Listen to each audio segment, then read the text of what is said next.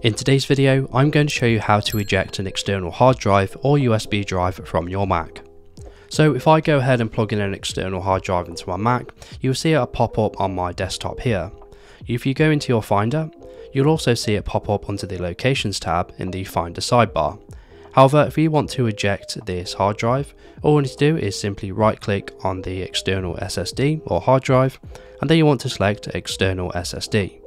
Alternatively, you can go into your Finder menu and then you can select this little eject button next to the SSD. As you can see, it has now been successfully ejected. If you don't see the external hard drive on your Mac or anywhere in the Finder menu, you may need to unhide it. To do this, you want to click on the Finder option in the top left hand corner, and then you want to click into Settings.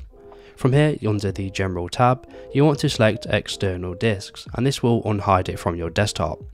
If you wish to see in the Finder sidebar menu, you want to click on the Sidebar option, and from here under Locations tab, you want to tick the External Disks option.